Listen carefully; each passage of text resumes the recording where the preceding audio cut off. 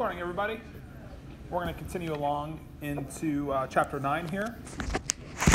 I thought we'd start with a summary of kind of getting into valence bond theory, of kind of just a reminder of what it is, what we're trying to do here.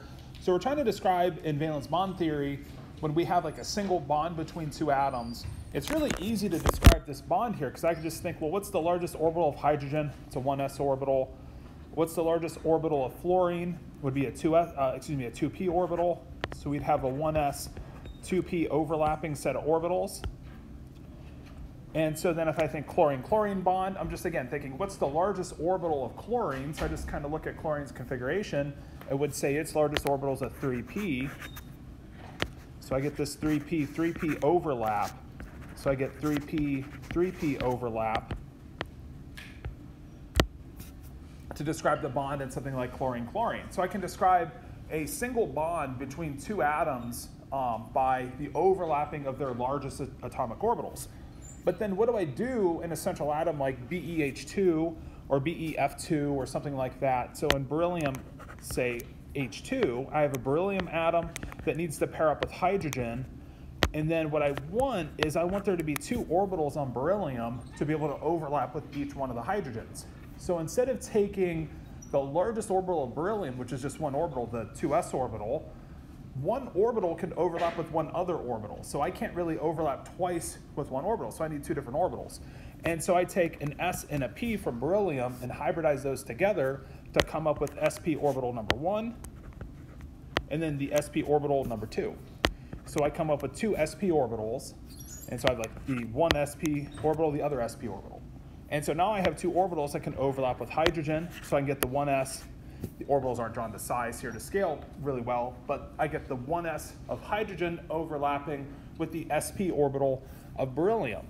Carbon dioxide will do this too. So anytime I have a linear molecule, the central atom is going to be sp hybridized. So if I have carbon double bond oxygen, we'll need to talk about what's going on with the double bonds, but what carbon needs to do is we need to put one electron here, and we're almost going to put the other electrons like in p orbitals, the unused p orbitals, that can then make bonds with oxygen. And so we're going to see oxygen can kind of pair up as well, because we know oxygen has sort of two pairs of electrons and needs to make that double bond. So we can look at the oxygen atoms and see that they're probably going to be sp2 hybridized. Like anytime I have like 3 domains about a central atom, then I can see the hybridization as something like an sp2 hybrid. And when I have sp hybridization, what you're kind of doing is you're taking for say beryllium, the central s orbital, and then one of the 3p orbitals, and you're leaving behind 2p orbitals that are just left over. So for beryllium, we'd have like a p orbital here, and then a p orbital here that just simply aren't doing anything. They're not needed for anything. But we can use those orbitals for extra bonds and things like CO2. We can use those for multiple bonds. We'll see those in the next couple slides. For beryllium chloride, if we're looking at, say, BCl3, where we know the molecule's trigonal planar, we know we need 120-degree bond angles, so why don't we just make up orbitals on boron that give us those proper bond angles? And so for BCl3, let me sketch it here, it's like if I know boron needs to end up with 3 pairs of electrons and roughly 120-degree bond angles, because that's the geometry that the molecule takes, then I'm going to need 1, 2, 3 atomic orbitals on boron to mix together to make those 3 now hybridized orbitals. And so that's where we get sp2. So I take one s orbital and then 2 of the p orbitals. So I take 3 atomic orbitals, mix them together. And again, this isn't mathematics. This is just like hokey science. This is just a model that we use to come up with to try to describe the bonding in BCl3 so that we can get overlap with a chlorine atom. And so the electrons here can overlap together. So the largest orbital of chlorine would be like a 3p. So I get 3p overlapping with an sp2 on boron 3 times. So I still need like a lone pair to pair up with another lone pair. So I still need there to be like the idea that we're kind of like clicking electrons together to make these bonds. And so that's why I'm taking the largest kind of orbital that's still unfilled on chlorine and then making this bond here. So I make 3 bonds that are with the sp2 hybrid on the central boron atom. And then whenever I have a tetrahedral molecule, the central atom can just be an sp3 hybrid where I hybridize all three of the orbitals. So it's like for CH4, if I'm going to have a central carbon, and then I want there to be 4 electrons, and I know they need to be in that tetrahedral kind of position, so why not just create orbitals on carbon in those directions to sort of hold on to those electrons, and then we can pair up with something like hydrogens to make our molecule CH4. Now we know CH4 is already tetrahedral, that's not a surprise, but this is just giving us orbitals to give us the overlap that we would expect according to valence bond theory. So the idea of hybrid orbital theory is if the atoms don't naturally have orbitals where you need them, just make them up. Just make up some hybrid orbitals, but the only key would be the maximum number of hybrid orbitals we can get is the base number of orbitals or the available number of orbitals an atom has. So like carbon has the 2s, 2px, 2py, 2pz. So second row atoms have 4 orbitals, so we can have up to an sp3 hybridization, nothing higher. We can have an sp2 hybrid leaving behind a p orbital and not hybridizing one of the p's, or we can leave behind 2 of the p orbitals and have like an sp hybrid. So for like the boron trichloride molecule, we'd have an orbital sticking straight out of the boron that's unhybridized, that doesn't do anything. But now when I'm thinking of like this molecule H2CO, when I'm thinking of like formaldehyde, and I know it needs this trigonal planar geometry, that I'm going to want to have an sp2 hybrid here as well. And so I put 3 electrons on carbon into these sp2 hybrid orbitals. And then we're going to see a better picture for this in a later slide, but I'm going to use that leftover orbital, put an electron in it. I'm going to use oxygen's leftover p orbital and create another bond here. So we're going to see that we can create multiple bonds. So multiple bonds, we're going to see use a type of bonding we call pi bonding. So let's get into what pi bonding is. Before I move on, let me mention NH3 real quick. So NH3, we can have a lone pair of electrons. We know this molecule's tetrahedral domain. So what matters is our electron domain geometry. So if we have an electron domain geometry, a tetrahedral for something like NH3 with an electron pair, that NH3 is sp3 hybridized, and then we'd have overlap with 1s orbitals on hydrogen to make that bond. So we can describe bonds by the hybrid orbitals of the central atom with then the largest atomic orbital of the atom that's attached to it. So we'd have like an sp3 1s bond for ammonia. Okay, now let's get a better picture of what's going on in multiple bonding. So if I look at C2H4, what hybridization would you want to use for that carbon? If you're thinking hybridization, think domains. So think 1, 2, 3 total domains. 3 total domains is trigonal planar. And then the hybridization set that we use for trigonal planar is sp2. So to come up with 3 domains, I need to use 3 atomic orbitals. So if I picture and the reason why we do this, right, is that if you imagine your orbital set, you have orbitals at 90-degree bond angles. Your 2px, 2py, 2pz. But we have atoms here and here.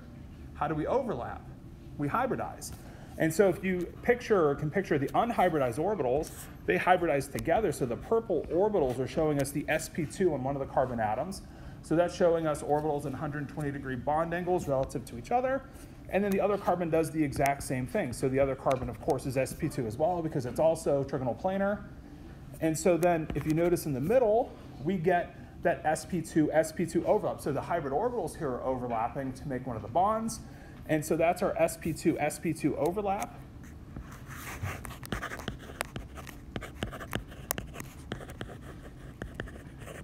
And so anytime we have bond that's on the bond axis, if we're having a bond that's symmetrical about the bond axis, we call it a sigma bond. And so this is a sigma bond. The hydrogen atoms overlap, those make a sigma bond. So we get sigma bonds with the hydrogens with those hybrid orbitals. So the hybrid orbitals are making sigma bonds because those orbitals are on the bond axis of those bonds. And then the leftover orbital, so imagine we have an electron in those leftover p orbitals, which for like BCl3, no electrons went into that orbital. So for BCl3, we didn't need to put anything into those orbitals. But here I have 2 more electrons. I need to make 1 more bond, so we make this pi bond. So the pi bond's made by the leftover p orbitals overlapping together. And so this bond here, notice that it looks fundamentally different in nature than the sigma bonds because it's now like a planar bond instead of a bond axis symmetric bond. So think linear symmetric sigma planar symmetric, so this is a planar bond, and so this is a pi bond. And so that's our pi bond. So our unhybridized p orbitals can make pi bonds. And so when I'm looking at the bonding in this molecule, I can see I have a total of 1, 2, 3, 4, 5 sigma bonds plus 1 pi bond. So like a double bond is 2 different types of bonds. It's the sigma, the sp2 overlap, and it's the p orbital unhybridized overlap left over. So it's like 2 different types of bonds. So our double bond is 1 sigma plus a pi.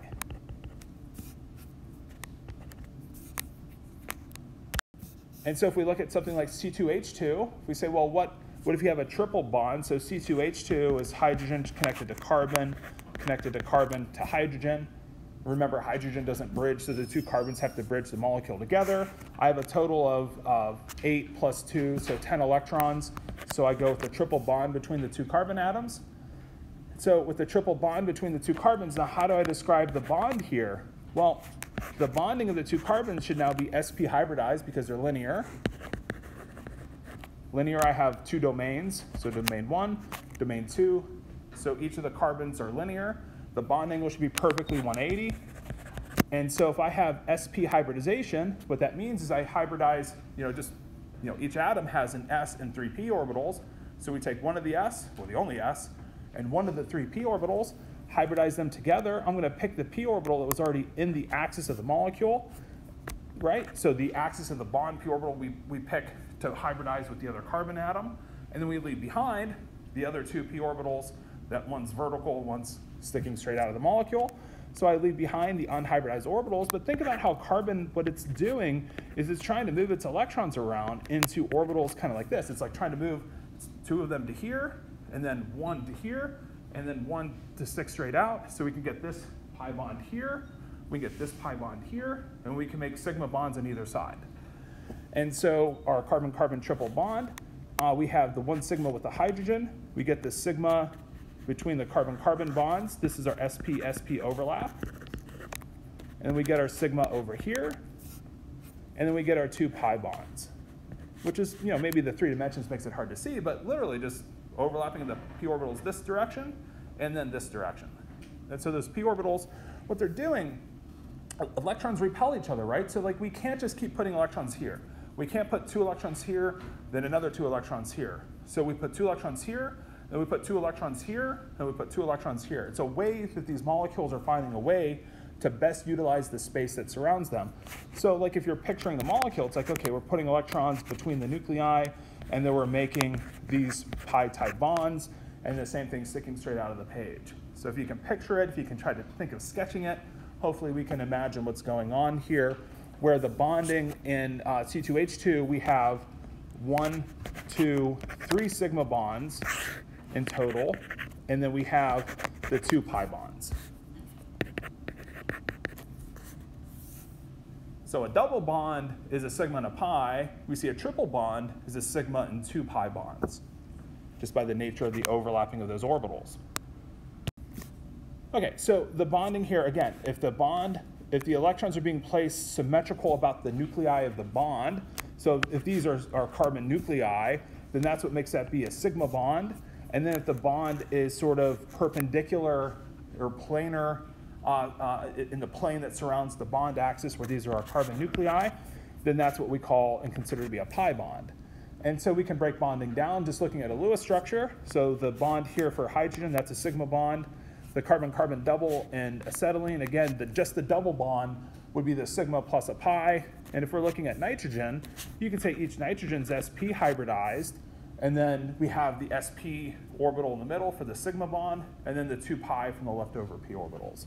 So we'd have a sigma plus 2 pi from this type of picture of bonding for N2. And so nitrogen triple bond, again, a sigma plus 2 pi bonds. And then we'd have lone pair residing in the sp hybrid orbitals.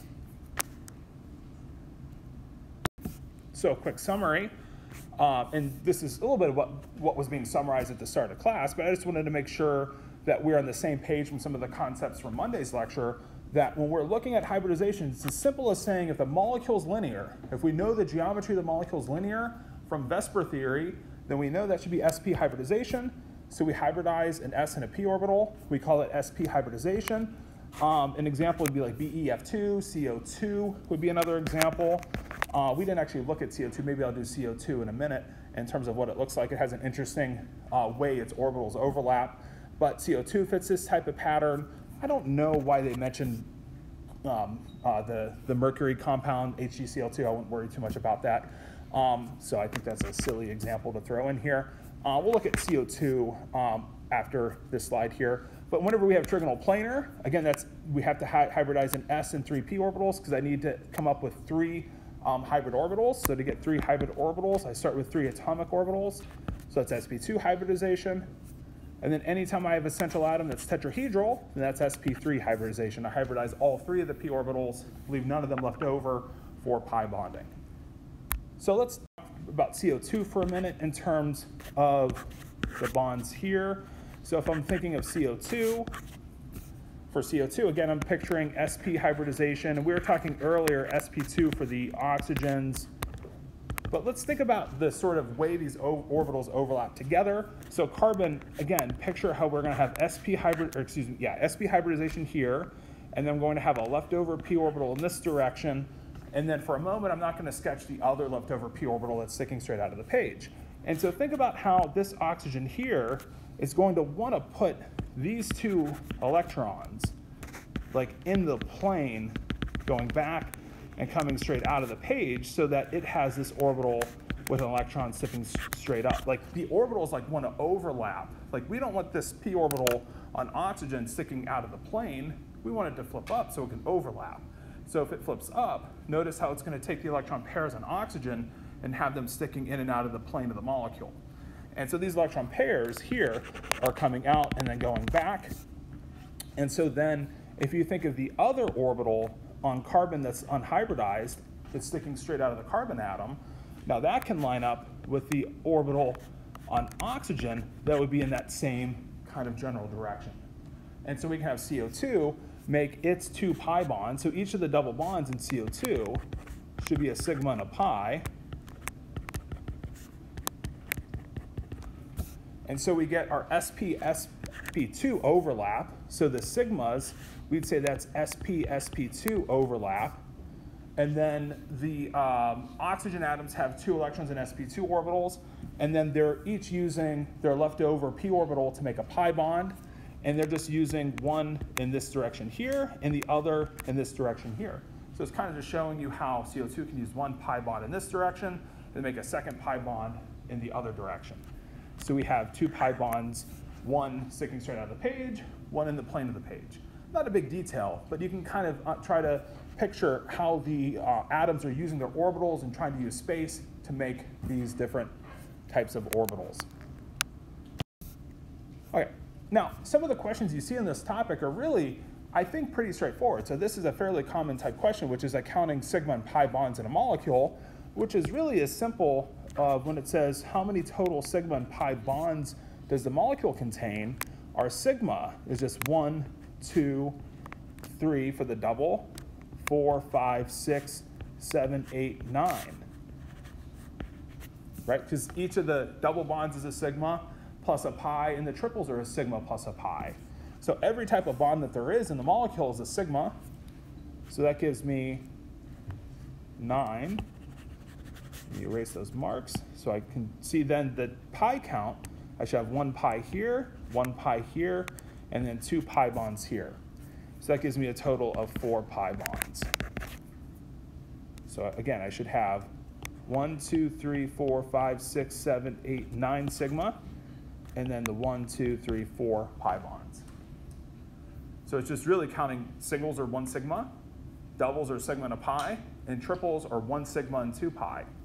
And if you forget, is it 2 sigma and 1 pi or 1 sigma and 2 pi? Just think of how the bonding goes. It's just these atoms here are sp hybridized in terms of the C and the N, and then that leaves behind 2 p orbitals to make those pi bonds. So the unhybridized 2 p orbitals in those atoms make those 2 pi bonds.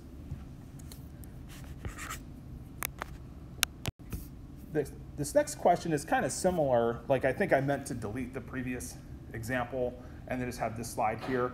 So this slide is kind of asking us to consider the same type of question as the previous page and the same molecules on it. But also, we could start with kind of like a base molecule where we can give you a formula, and we can piece together that this molecule, which looks like acetic acid, would be the CH3. And we can sketch the Lewis structure. Now I have a carbon, and I have an oxygen on both sides.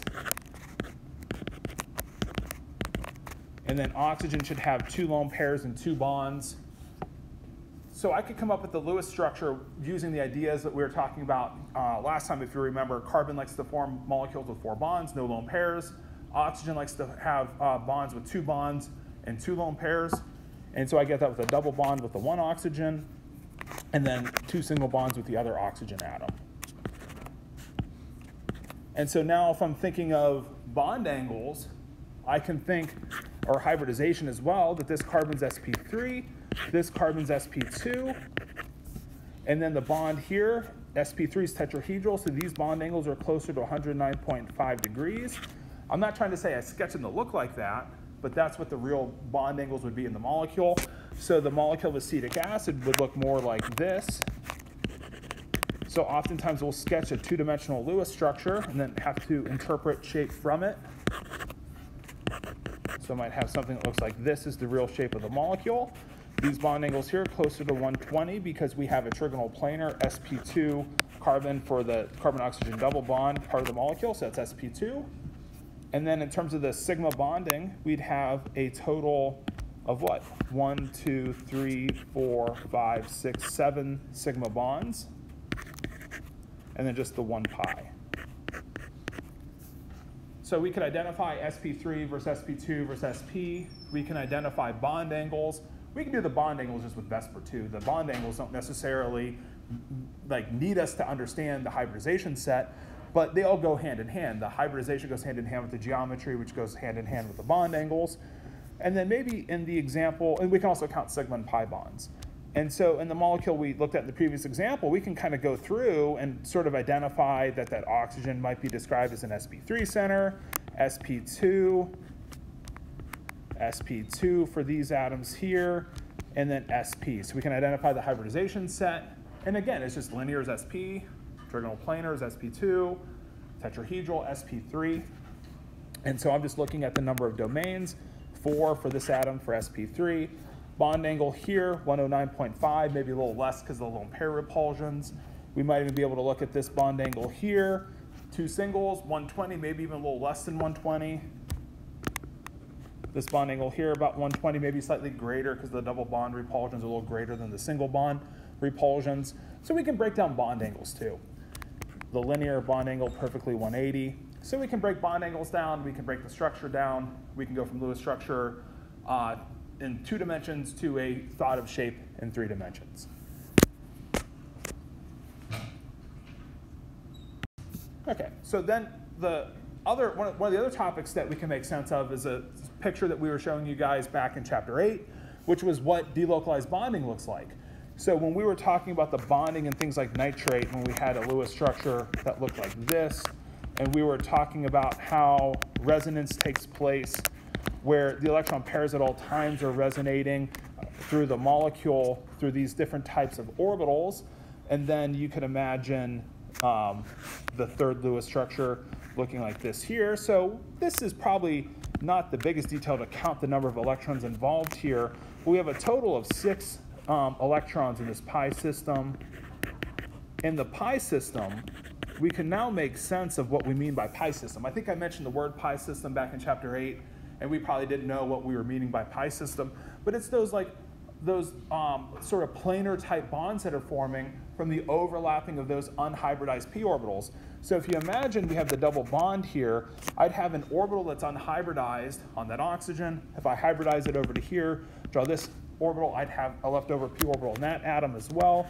I could have all of those unhybridized p orbitals simultaneously overlap, where that one orbital just gets 2 electrons to spread out across all of those bonds at the exact same time. So the idea of resonance is that the electrons are never here. Maybe use a different color. They're never here, they're never here, and they're never there. They're always spread across the whole molecule. So it gives you a molecular picture of how it's possible for a molecule to kind of adopt the average structure of all of the Lewis structures we may have sketched. So just remember, just because we sketch a Lewis structure with a double bond doesn't compel the molecule to exist with the double bond. The reality is all those orbitals can simultaneously overlap and make one pi orbital. So we make just one pi orbital with those two electrons in it, the two bonding electrons. So the net number of bonding electrons there that we're still just sharing that one extra bond. So we're putting the two pi bonding electrons into that one orbital, and that's how we were coming up with the bond order as being about 4/3. So we can make sense of some things like the number of delocalized electrons is 2. So the number of electrons that are delocalizing on average at any time are 2, but there's 6 electrons involved in that process overall.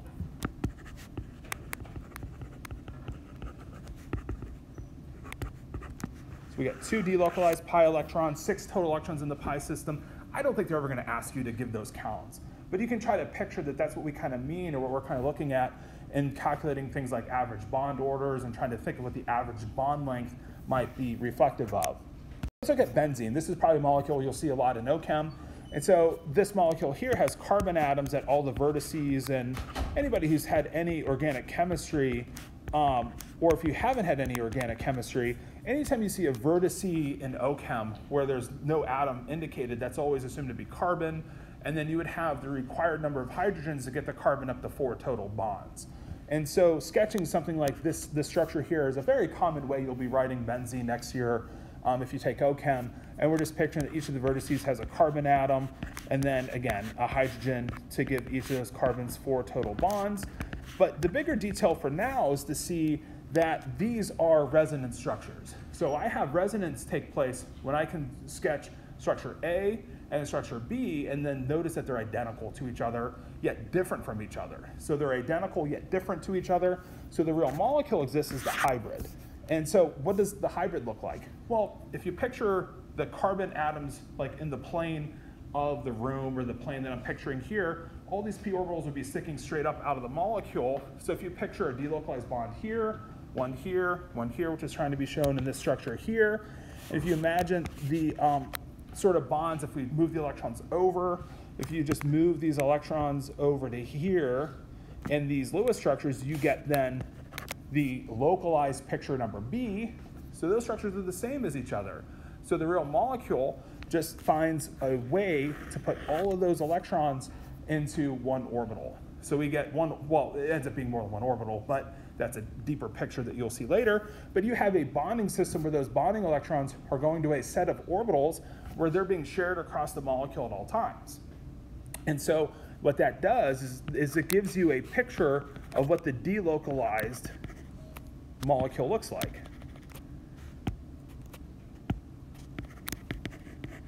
So delocalized is spread out. So it's the spreading out of the electrons across the whole molecule at all times. And the localized picture is what we're showing you here. So this is what it would look like to be localized. And the molecule never really looks like the localized picture. Like, that's the hardest thing to maybe understand and comprehend, is just because we can sketch A, just because we can sketch B, doesn't compel the molecule to exist as A and B and go back and forth. It doesn't do that. It exists as all times as the average. It exists at all times as the composite. And so the next, a couple of questions that you might see on something like this, which is, you can see that there's 6 carbon-carbon bonds across the molecule. And so if we're counting here, we get 6 bonds across the molecule. And then we have 2 different resonance structures we can sketch that are identical to each other. For a lot of molecules that only have one structure, if there's only one Lewis structure, then you can picture resonance as just, well, there's no resonance when you just have one. If you have 2 or more, then the molecule can resonate those electrons through the molecule. The average bond order is how we can see that these bonds average out to not be a single or a double, but to be the average of that. So what we're doing in the real molecule that looks more like this is we're taking the 1, 2, 3, 4, 5, 6, 7, 8, 9 bonding pairs of electrons, and we're spreading them across the 6 bonds. So I have 6 carbon-carbon bonds, and I have 9 bonding pairs of electrons. So we have the bonding pairs, and we have the 6 bonds. And that gives us an average bond order of 1.5, which should be right in between the length you would expect for a single versus a double bond. And so if you remember, single bond's longer, double bond's shorter, the benzene bond length should be right in the middle. And so are all the carbon-carbon bond lengths in benzene equal in length? Yes, that's exactly what resonance does. We don't have one of the three of the bonds shorter, 3 of them longer. They're all at all times the same length. And then how many electrons are in the delocalized pi system? So how many electrons are involved in this pi system? Well, it's the electrons we're moving around. It's the 2, 4, 6 electrons. So I have 6 pi system electrons. And then there's 6 electrons delocalized as well. So in this picture, for this molecule, we get the same count. So 6 electrons in the pi system, and all 6 of those electrons are delocalized. Then I threw this together just to do a quick comparison of, because it's like a double check to make sure the model's right, because I mentioned before that these are all just models, and most models are incomplete or maybe wrong, but they can have something about them that you can make sense of. And so I think what these models get right is they get right the prediction of the bond length trends. So a carbon-carbon single bond, like an ethane, has a distance of 1.54 angstrom. The carbon-carbon double bond in ethylene is 1.34 angstrom. And benzene's kind of just about in the middle, 1.39 angstrom. So where you'd expect to find a 1.5 bond would be somewhere between the bond length for single versus double. There's more to bonding than just the bond order, though, so that's why it's not perfectly in the middle. And then the carbon-carbon triple bond, just to kind of make sure we're complete, that triple bond a lot shorter than the double bond. Okay, so just making sure that the prediction of the bond order makes some sense with the reality of the bond lengths of the real molecules. Okay, now we'd almost be done, other than we're going to see in a couple slides from now that there's a key molecule, it's oxygen. Oxygen has a property that we wouldn't have expected with any bonding model to this point. So I think the task that we have is to try to understand a slightly more complete picture of what goes on in bonding. And that ends up involving the concepts of molecular orbital theory. And so molecular orbital theory is kind of a different type of picture of bonding. It's similar in some regard to valence bond theory in that it involves the overlapping of orbitals. But it gives us a second picture, and that is if you think of like just a physics concept that if you have something that you stabilize, you have to have something that you destabilize. And so if we're going to stabilize an orbital, if we're going to overlap, say, 2 electrons in the 1s orbitals of hydrogen to make a bonding orbital for the H2 molecule, so we make this bonding orbital, that sigma bond we expected from the 1s orbitals. So we kind of get the same overlap picture we did from valence bond theory, but then we get this picture here that there must be some destabilized orbital that we would call the anti-bonding orbital. And so that we call the sigma star. So the notation here for anti-bonding, the orbitals that go up relative to their atomic orbitals that they're comprised of, is the energy goes upward, and we call these anti-bonding orbitals. And as luck would have it, or just as you might imagine, that if you go down by x, then you go up by more than x. So by however much you go down in energy, so if the bond goes down by, say, 435 kJs per mole, the anti-bonding orbital is going to be greater than 435 kJs per mole upward. So the stabilization you get is never going to be more than the destabilization you get by the anti-bonding orbitals. So just to sort of get the idea, if you go down, you're going to go up by a little bit more. And so the anti-bonding orbitals go upward relative to their starting point. Now this gives us a picture, and I think we had a pretty good picture from valence bond theory on why helium wouldn't overlap with itself to make a bond. Because if you remember, I think I mentioned how you need there to be room for the electrons to overlap. It's not just about the orbital overlap, but it's also about the unpaired electrons and then having the right count and needing to share electrons still. So if we picture helium-2 and think about the difference between H2, why it exists, and helium-2, why it doesn't exist, helium-2 has a total of, or if it existed, would have a total of 4 electrons, H2 only 2 electrons. And so if I'm thinking of my molecular orbital diagram, if you will, if I'm thinking of my diagram where the lowest energy orbitals are at the bottom, the higher energy orbitals at the top, H2 has the perfect number in the bonding orbital. I have 2 bonding electrons. And then helium-2 would have 2 in a bonding orbital and 2 in an anti-bonding orbital. And then the net balance here would be however much energy we gained here is never going to be matched. It's going to be exceeded by the destabilization of those electrons that we put into the antibonding orbital. So meaning for things to form, we usually want to take the helium and have there be some energy benefit downward in energy. The benefit for helium, there's no benefit. It would cost energy for it to overlap to make these orbitals. So therefore, it never exists as helium-2. So helium-2 doesn't exist as a molecule. Now, one way you can see this is if you try to calculate the bond order. So the bond order, you would say H2, just looking at the Lewis structure, you would say, well, that's a single bond, and that's a bond order of 1. Now, from a MO diagram, if you're counting electrons, you could take the sum of the bonding electrons and then subtract the antibonding electrons. And so for H2, we have 2 bonding electrons and we have 0 antibonding electrons, so we get a bond order of 1, just like we would have predicted. Now, the reason for the half in front is because when we calculate bond orders from like an MO diagram, a lot of time we're counting electrons, not electron pairs. And so a single bond shares 2 electron pairs. And so if you're counting electrons, you would say, well, 2 electrons times a half to go to 1. So you're multiplying by a half just to cut the pairs, or just to cut the total electrons into pairs.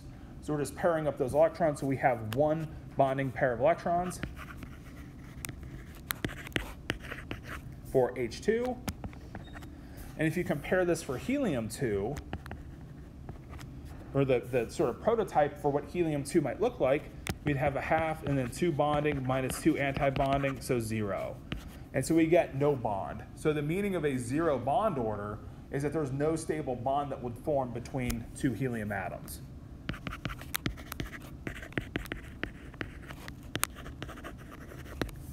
So helium-2 doesn't exist in the way that H2 exists.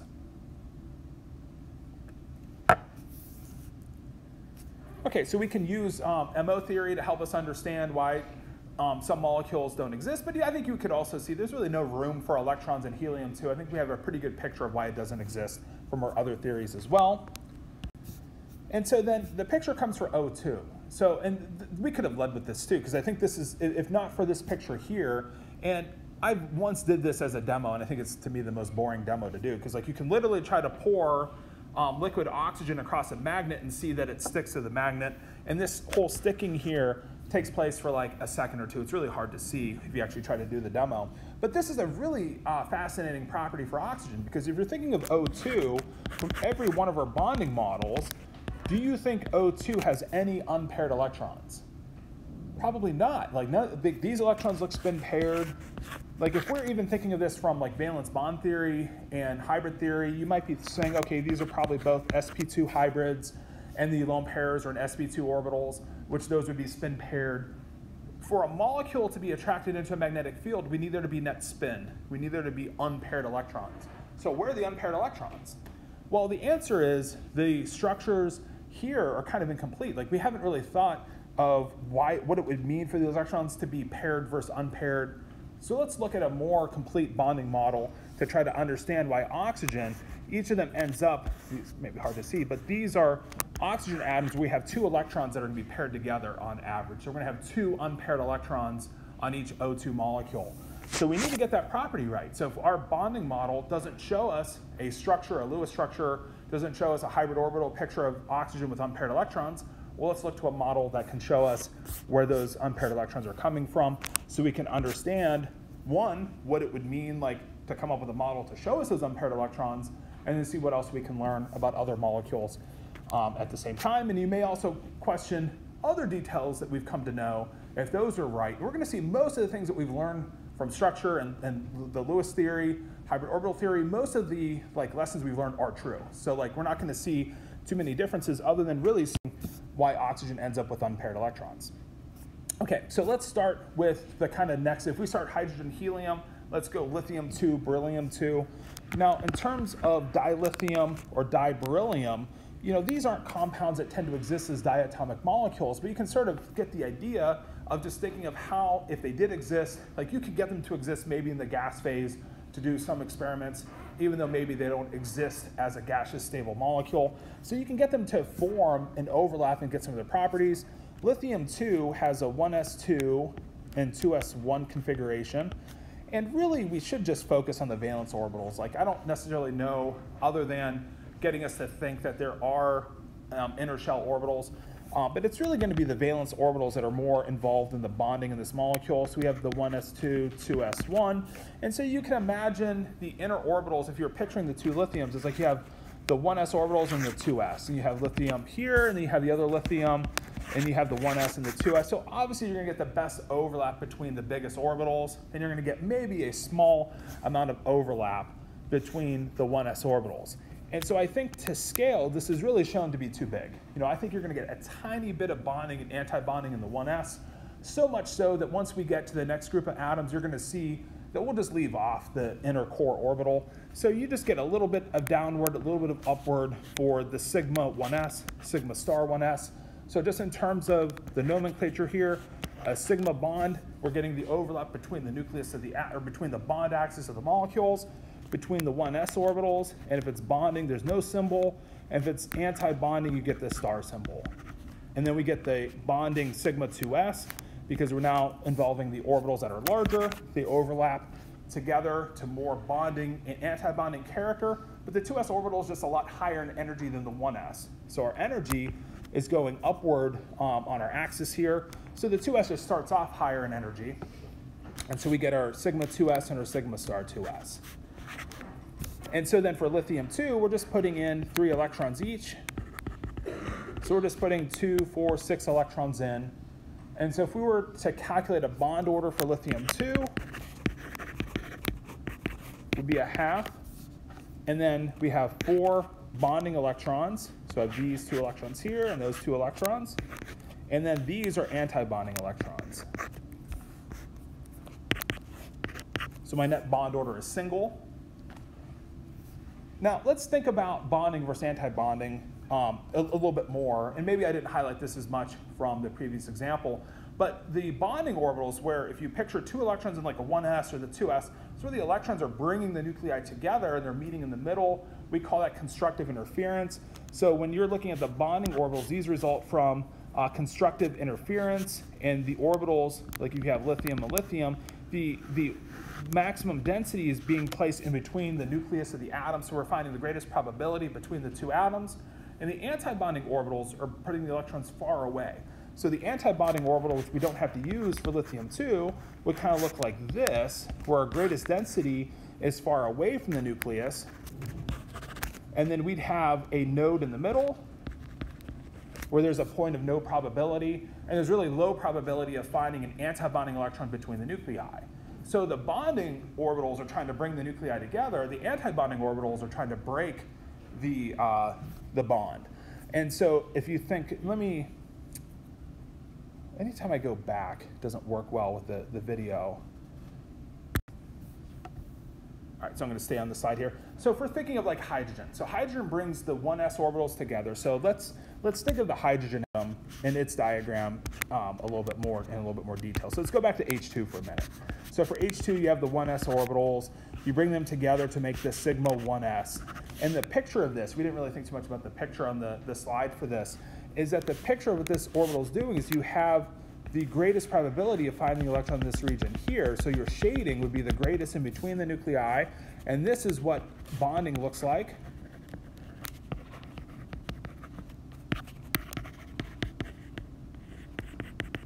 We call that constructive interference.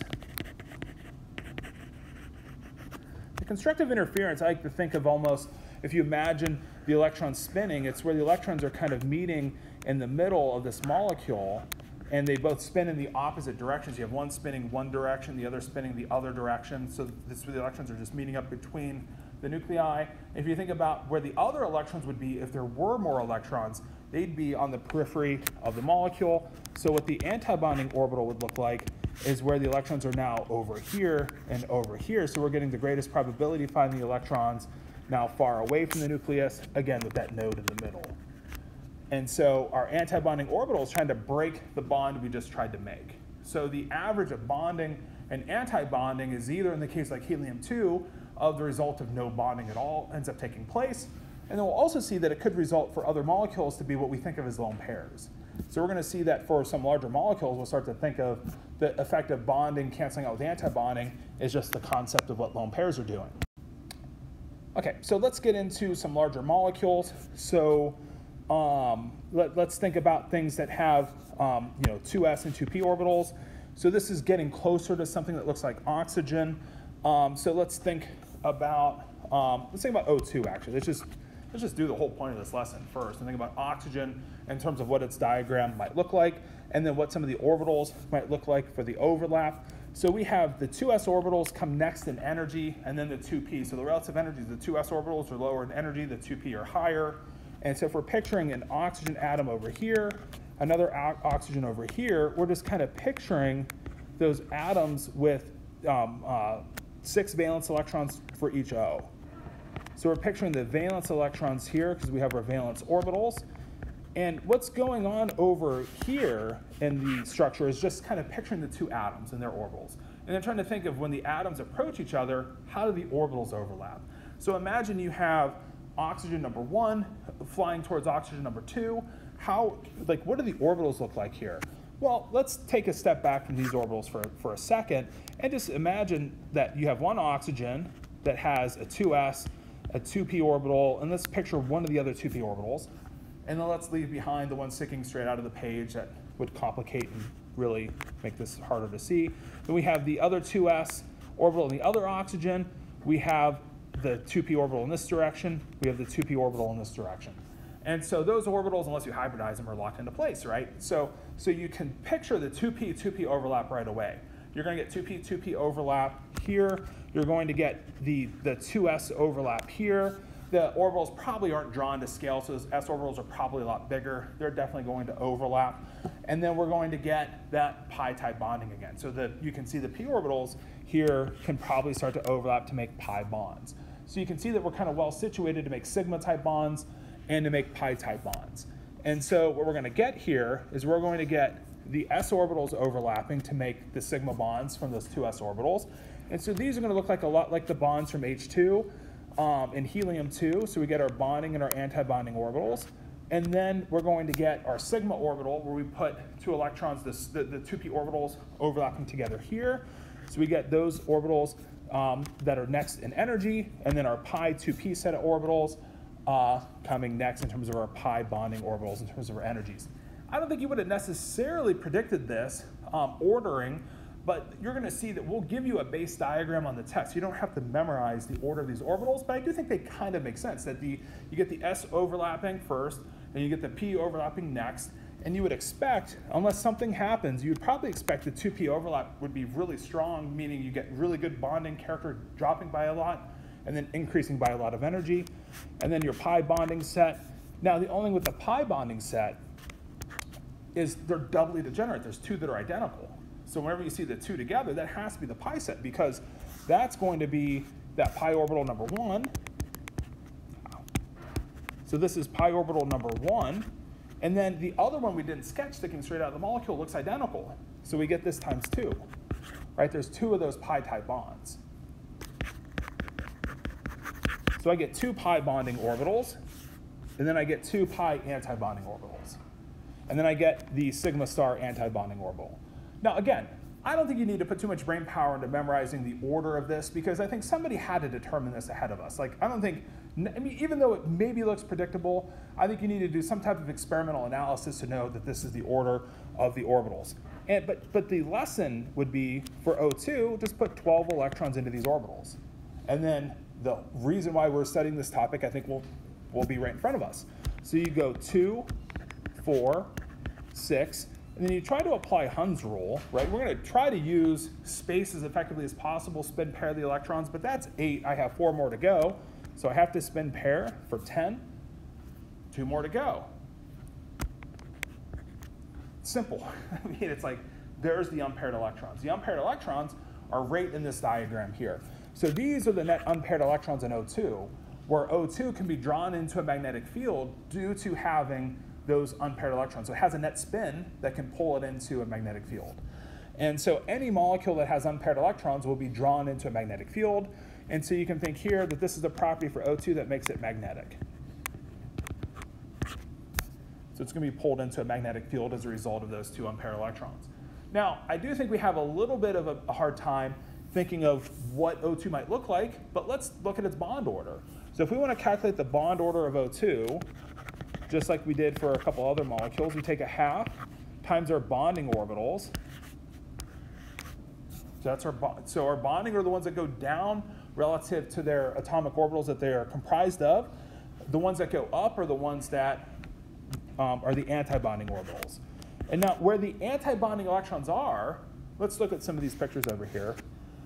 So in case of the sigma, so this picture here shows us the 2p overlap, gives us the bonding orbital here, and then this is our antibonding orbital on the top of it. So the antibonding orbital is putting electrons away from the nuclei. The bonding orbital is trying to bring the nuclei together to make the net bond. And so then, again, notice that the bonding electrons are winding up between the nuclei, and the antibonding orbitals are ending up on the outside of the nuclei. They're trying to break the bond that we just tried to make. So bonding electrons bring the nuclei together, antibonding orbitals trying to break the atom apart. And so for oxygen, we have a total of 8 bonding electrons, and then we have a total of 4 antibonding electrons. So the bond order that we get double, that's right. There's nothing wrong with the bond order from our Lewis picture. But I think the only thing that we might sketch differently knowing this now, how do we sketch like a Lewis structure for O2? I would think that it probably would just be something like this. That we just have the idea that 2 of these electrons are spin paired, and then 2 of those electrons are spin unpaired relative to each other. So it's just like, you know, we needed to think a little bit more about what the lone pairs were doing in the molecule. Now, where they are, how they're behaving, is still a little bit complicated because I think that the idea of a bonding versus an anti-bonding electron, like if you picture the bonding and anti-bonding from the sigma 2s, sigma star 2s, I think that's probably these 2 electrons here. You know, maybe not in that specific location, but that's kind of the idea of try to make a bond, you re-break it, the average of that is anti-bonding electrons. And then you try to make a sigma, which is really there, so you do have your sigma bond, and then you have your pi bond. So it's such a complicated picture because it's like you have the sigma that you made between the O2s, and then you get a pi bonding orbital 2 electrons here, pi bonding orbital 2 electrons here, and we break each of those bonds. We break like half of each one of those bonds with their anti-bonding orbitals. So it's like on average, we have 2 electrons here, 1 electron here, 1 electron here. I mean, it's such a difficult picture to look at, but the key detail, I think, is you get 2 unpaired electrons, you get the same bond order. So we're predicting the right bond length, we're predicting the right bond order from valence bond theory. We just didn't get a good picture of what the unpaired electrons really look like. So molecular orbital theory would show us that the lone pairs of electrons are more complicated than we would have imagined from Lewis structures and from valence bond theory. So we just needed to think a little bit more detail about what those electrons are doing. We end up with the net 2 unpaired electrons from the model. Okay, let me skip this picture for now. Let me skip that too. So let's come to this slide here and wrap up on this slide here for today. So whenever we have molecules that have all their electrons spin paired, so if we picture a structure that has all of its electrons spin paired, like if you think of N2, like if you look at your diagram that we sketched for O2, N2 only has 10 electrons. So if you take your O2 diagram and you like remove 2 electrons, you notice that we go back to having a spin unpaired molecule, or a molecule that all the electrons are spin paired, so there's no unpaired electrons in N2. So N2 is what we'd call diamagnetic. It's not going to be pulled into a magnetic field. So diamagnetism is the result of all the electrons and every orbital being spin paired. These substances are actually weakly repelled by a magnetic field. They're certainly not pulled into the magnetic field. So think of diamagnetism to mean non-magnetic, not pulled into the magnetic field. And so an example here would be something like N2. And then something that's paramagnetic is the result of 1 or more unpaired electrons in an orbital of the molecule. If we have 1 plus unpaired electron, it's pulled into a magnetic field. An example would be O2. So is O2 paramagnetic or diamagnetic? It's paramagnetic according to MO theory, and it is according to experiment too. So experiment shows it's paramagnetic. MO theory shows it's paramagnetic. It's hard to, like, I think the other models would just say that they're incomplete. They weren't trying to think about what those electrons were doing in O2, but we don't get a complete picture with those models we do with MO theory. Now, we do need to circle back and maybe look at a couple other molecules, see what else we can learn. So we'll talk about a couple examples of MO theory, and then we'll get into some review topics on Friday, looking ahead to next week, midterm on Tuesday. All right, guys, that's all for today. Have a great day.